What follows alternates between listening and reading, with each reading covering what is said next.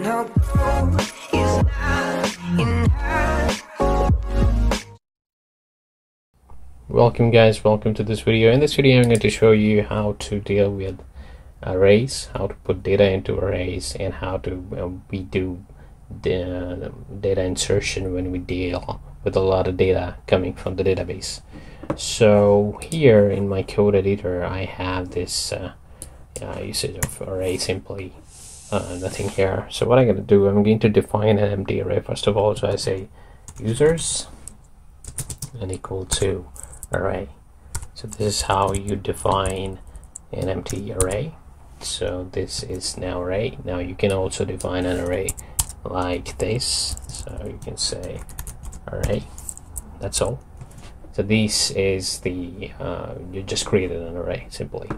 Now if I want to put data inside array, for example, I comment this one first and I want to get this variable, and I'm going to say $users is equal to, I'm going to put _r, and I'm going to put $users here. I save this, go to the browser, and here I refresh. We get the name, it's printing straight away. Now what if I want to put more names? So for example, if I want to put Max here, right? So we have Roger, Max. What do you think gonna happen? Let's have a look. So we go here, we refresh it, over it writes it says it's Max. Now when we are going to put the data, currently it is putting as a variable and overriding it. So for PHP works top to bottom. So first it puts Roger inside it and then the Max, and we see Max there. If we want both the values, what we need to do, we need to put it like this. This is the syntax for it. So when you put a lot of data into your array, you put it like this. So you define this and you're putting the name here Roger, here Max, and then we are printing it. Let's have a look what happens. So I refresh, we get Roger on 0 and Max on 1. So we just inserted 2. Now this is an amazing feature, arrays. We can use a lot of data and can insert a lot of data in here. Now we can also use a PHP function as well. So let me show you an example for that. So and I want to also show you that this way also works. So if you define an array that way, and I increment this one, we go here, refresh the page, you see nothing changes. So we define the array just fine. Any of these methods is totally fine.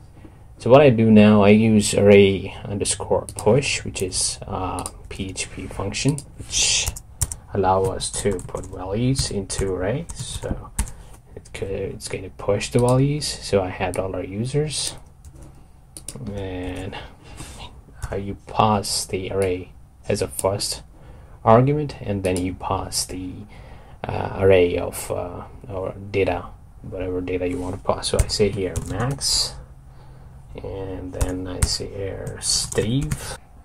Let's see what happens. So we get a browser, refresh, we get Max and Steve both inserted. So this is the other way how you can push the values inside. So we can even push more values here if you want to, like this.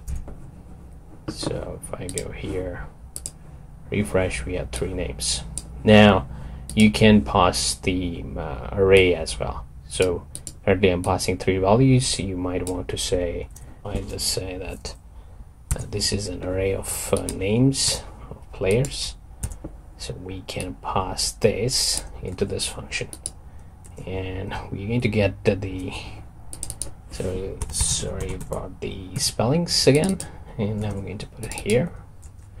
So we should get the same output, and if I refresh here, we get the array 0 and the values inserted.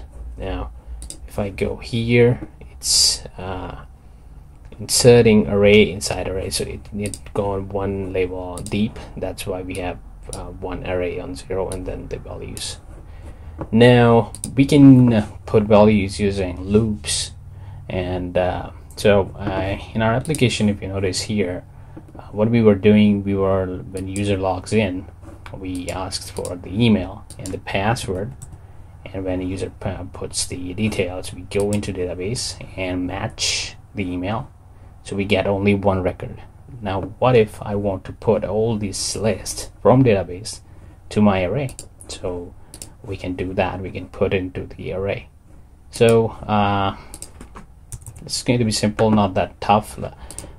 You just need to give a bit of understanding here. So what I do, I have is users here, and what I'm going to do, we have the code for this login process here,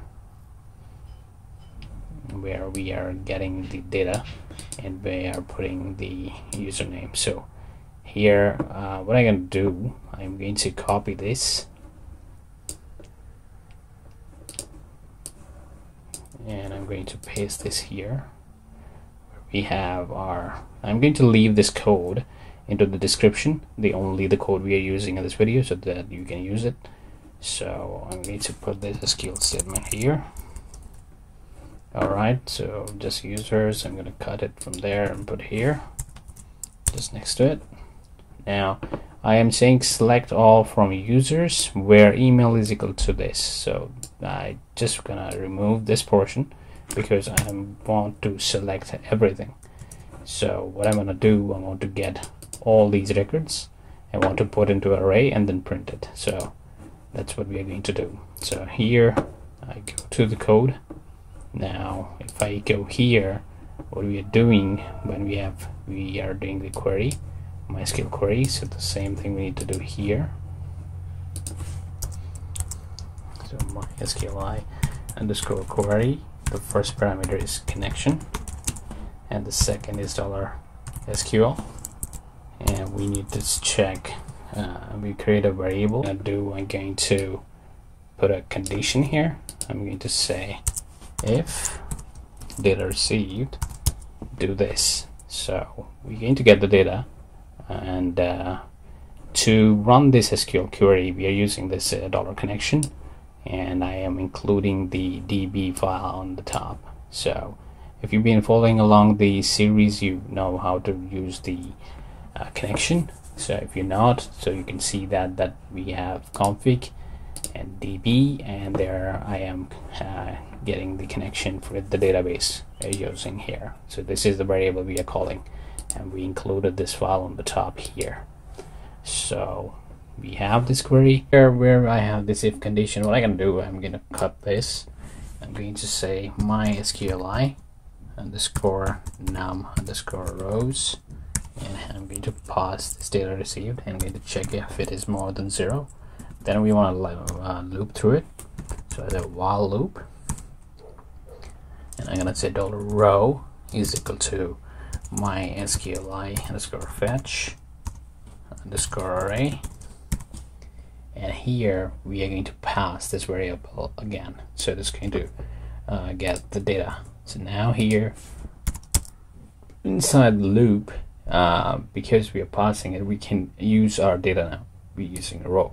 So what I do here is I'm going to say print underscore r, and I'm going to put $raw simply to see what data we are getting. So I'm going to put exit here so that this print doesn't work and that it's only print this.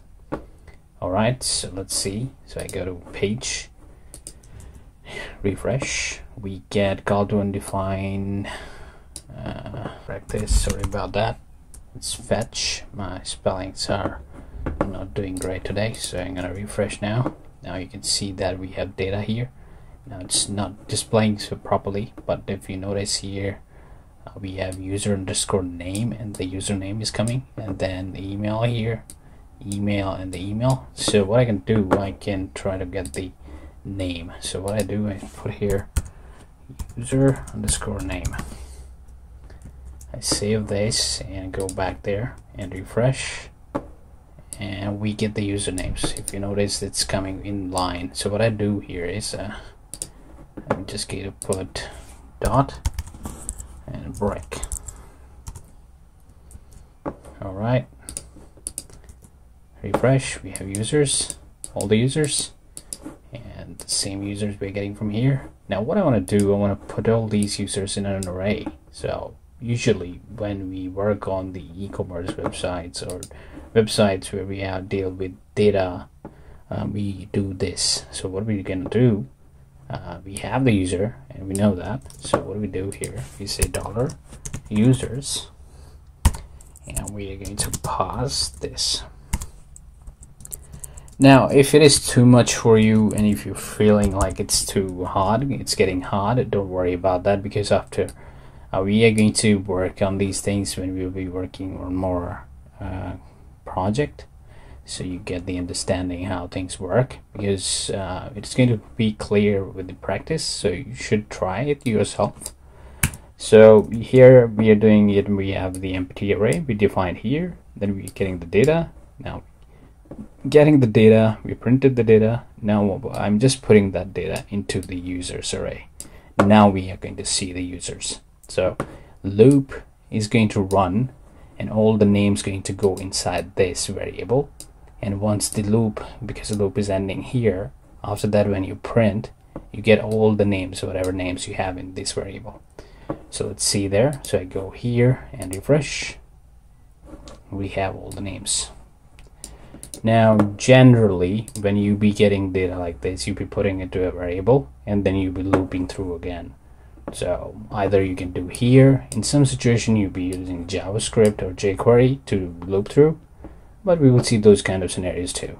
So for now you got the understanding that we can put multiple data into array, and this is the way how we deals with array. So if you got the understanding with this, I'm going to leave this particular file where we used all these variables and this query, so you get the understanding. In the description you can download it. And thank you for watching. See you in the next video. Bye. I know gold is not in her.